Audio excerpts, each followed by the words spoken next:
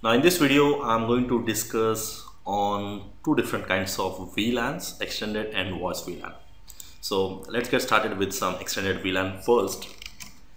Now extended VLAN, as you know, we have something called VLANs concept, and the VLAN 1 is the default VLAN, and we can create the VLANs from 2 to 1001, right? So that these are all, we call them as Ethernet VLANs, which we can use for Ethernet based networks.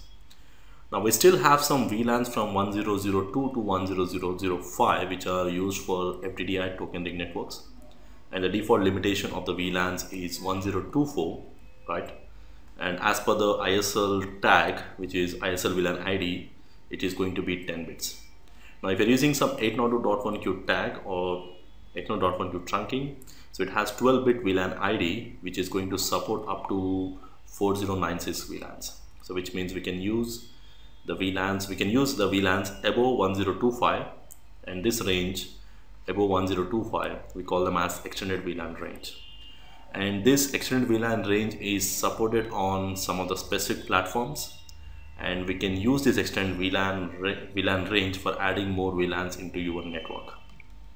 So let us see some of the basic prerequisite for the extended VLAN support. Now as I said, most of the Catalyst switches support this extended VLAN range under the following restrictions. Now the first restriction or the first condition is if you are using a VTP, VTP cannot be used for this extended VLAN management. So which means VTP should be either configured as a transparent mode or it should be on the off mode. So which means this extended VLAN range will not be carried or will not work if you are using anything other than transparent or off modes. So VTP has to be configured in the off mode or the transparent mode. So I got one example here in the screenshot here. I have a VLAN switch which is configured in the VTP server mode. So as I said, it works only on off or transparent. Once I made into a server mode, I tried to create a VLAN called VLAN 4000 with a name called sales. Once I did that, you can see some message. It is saying that failed to create the VLAN 4000 because the extended VLAN is not allowed in the current VTP mode. So if you're running a VTP, now the particular switch has to be configured either in the off mode or it can be on the transparent mode. So that's one of the conditions for extended VLAN support on your switches. Now you can see these are the VLANs which I was discussing. From one is the default VLAN, and these 4 VLANs are actually belonging to the FDDI or token ring networks. So in case if I change the VTP mode to transparent mode, now you can see I'm able to create a VLAN 4000 without any problem, which is a part of the extended range, and you can see the 4000 VLANs sales, and it is inactive here. You can verify that by using a show VLAN command. Now the other condition for the extended VLAN support is your spanning tree extended system ID feature has to be enabled, and by default it is enabled, so we don't need to worry about this. Now extended feature ID means it's a combination of the priority value plus the VLAN information, So when the spanning tree is going to select the root bridge, it is going to select the priority value and it's going to add that VLAN number, and we call that as extended system ID. And by default that is enabled, and we can verify that by using a command called show spanning tree summary. You'll see this message here, extended system ID is enabled, and normally you cannot disable that. See here, you can see I tried one command with on the real switches with this no spanning tree extended system ID. To disable that, it says you cannot disable it because it remains to be enabled due to the extended VLAN existence. Okay, so then I try to remove that extended VLAN because it is already present in my switch. Then even though you remove that VLAN, it says that it's not accepted. Why? Because this platform mandatory needs an extended ID feature remains to be enabled. Now these are the major prerequisites for the extended VLAN support. If you're running a VTP, the switch has to be configured either on off mode or on the transparent mode, and there should be an extended VLAN, extended system ID support. That's one more condition for this extended VLAN range to support.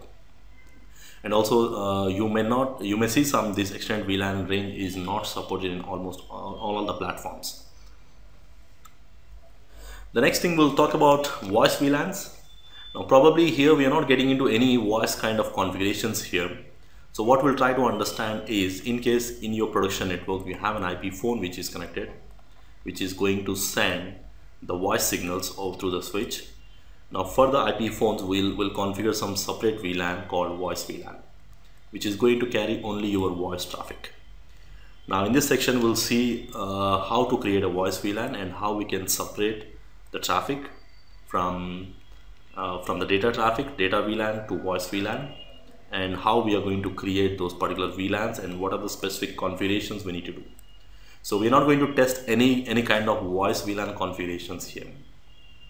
Now voice VLAN enables you to access ports to carry your IP voice traffic from an IP phone which is connected in the LAN. Now switch can connect to IP phone and can carry the IP voice traffic, and normally the Cisco IP phone contains an integrated 3-port switch. It has a 3-port switch where you can use an IP phone which can be connected to the switch, more like a normal access port, and it has one more port which can be connected to your computer. Now, and we can make this particular port which is connecting to IP phone as well as data. It can be a part of both the VLANs. It can be a part of the voice VLAN, as well as this particular port can be a part of your data VLAN, which is allowing the traffic from the PC to go on the same port, and also a part of the voice VLAN. So we'll see how we can make that particular specific configurations and what are the commands to create the voice VLAN, and that's something what we are going to verify here. There are some basic points, or the default VLAN configuration points we'll verify before we get into the command line.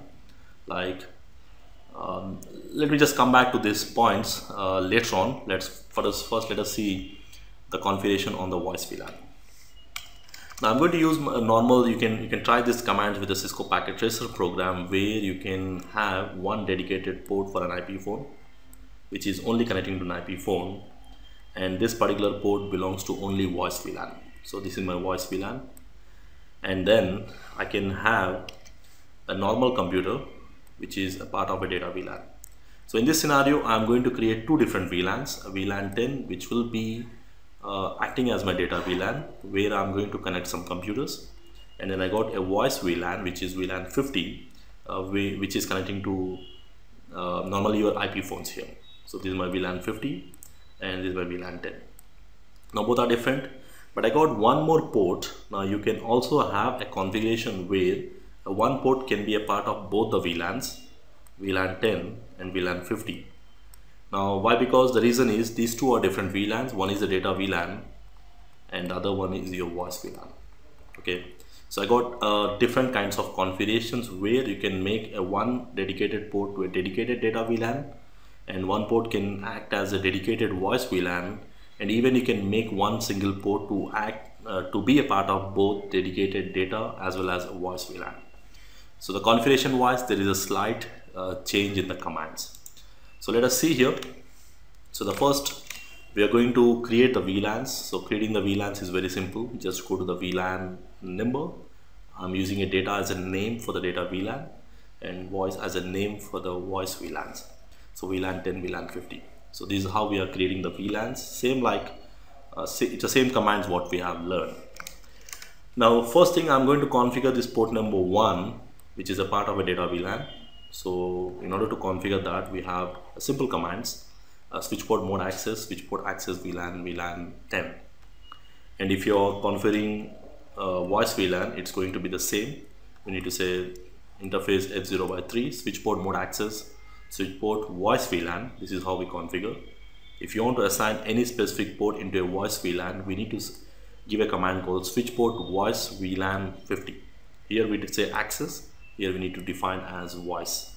So that's how we are going to assign a specific port to a voice VLAN, which is going to carry your voice traffic rather than carrying your data traffic.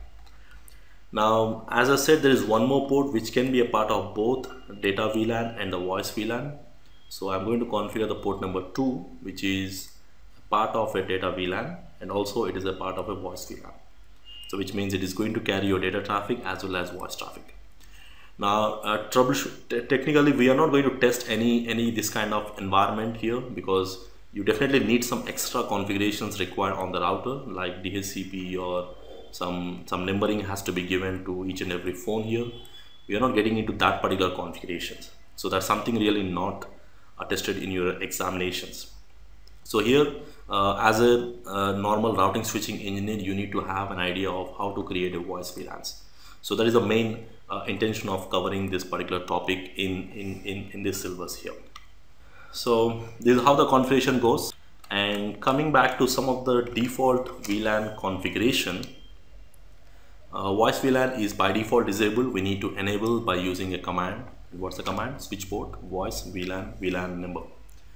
And you should configure the voice VLAN on the switch access ports, and the voice VLAN should be present, and voice VLAN means that VLAN should be present and it should be active in order to communicate with the other voice VLANs. And then we can verify the same thing by using a show VLAN command.